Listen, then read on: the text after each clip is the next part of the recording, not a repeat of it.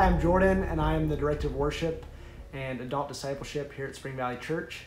And man, it's been a crazy, strange year, and I just wanted to thank you for your support and for continuing to worship with us here. What I'd like to talk to you about is live streaming and our video services here at the church, and some of the improvements that we hope to make here in the coming weeks.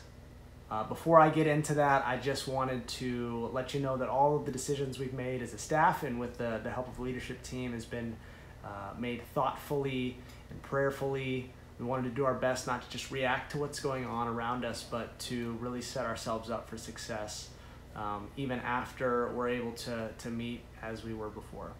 So with that being said, I'd like to tell you what we're looking to do.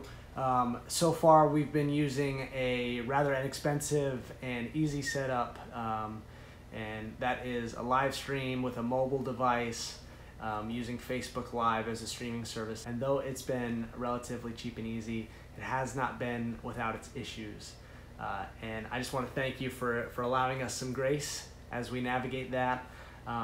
But we want to do better, and so we want to walk before we can run, and going to a high quality, rather professional setup is a rather lofty financial investment. So what we want to do is start off by getting one high quality camera and a computer to run it, and record the services that way. Now for our streaming setup, we will still use the same mobile platform we're using now, and that will be used for anyone who wants to tune in at 10 o'clock on Sunday morning.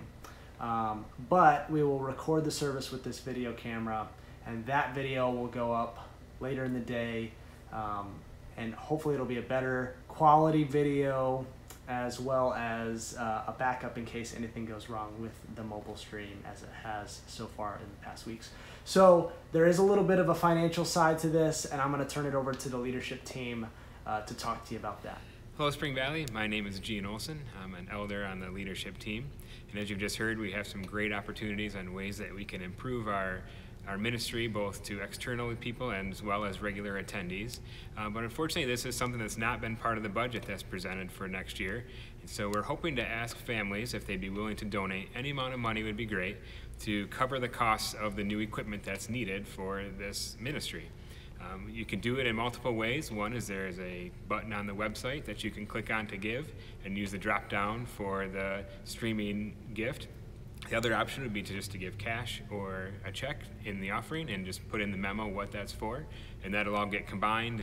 This is a great opportunity, like I said, to support something new, something we're trying to grow here at Spring Valley, and we really thank you for your gift.